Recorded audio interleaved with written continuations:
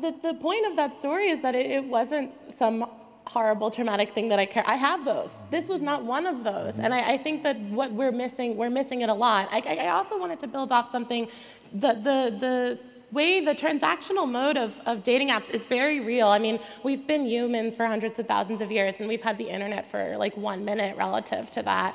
And we definitely lose some things in communication, but it does come down to men having to shoulder more uncomfortability in that regard. And also just quickly on the porn point, and then I'll let you go back. I think the formulation of understanding porn as automatically, simplistically a degrading thing that makes men want to come on their girlfriends' faces or whatever, like, it's a little simplistic sometimes, because like there's some porn that I find really hot, you know? Like there's some things that happen in porn that are framed as degrading that women enjoy sometimes. And I think sexuality doesn't have to become, like, the bedroom is not an egalitarian space, and like I don't have to live my feminist like theory while I'm getting fucked. Like, that's okay. And I think that if we could actually just, you know, we could move to this understanding that like sexuality is not a coin to be traded, it's a renewable resource, and we could all just be positive and work towards enthusiastic consent, I think we could all be having a lot better sex.